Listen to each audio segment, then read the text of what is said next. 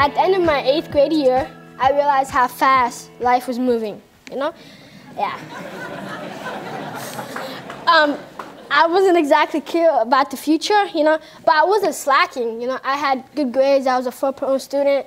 I had scholarship money, $5,000, I was ASB rep, and general valedictorian, but I just did not know where I was gonna go. All I knew was I was gonna become a doctor, and that was pretty much it. And then I saw a kid in my class get accepted to Lakeside, a prestigious private school, and that's when I asked myself, like, hold up, what am I gonna do? Where am I gonna go? And that's when I realized, I figured that since society is evolving to the point where technology is how we breathe, I might as well start there. So that's when I agreed to take Mr. Barnes' computer science class at Rainier Beach High School. And I'm gonna be honest, I did not really love computer science until about the 2nd month of the class. We were tasked with making our own choice game, and I chose to make a geometry game. I don't know why, but.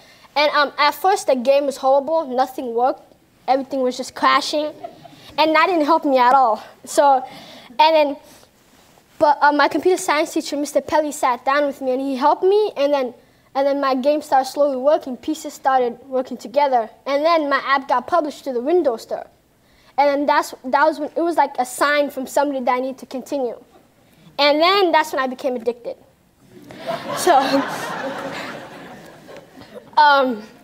Yeah, so, you know, and then, like, for me, it was like, I could say that it was literally like my drug. You know, I would stay up until like 12 o'clock just coding and coding and coding and coding. And then my mom had to take away my phone after a while.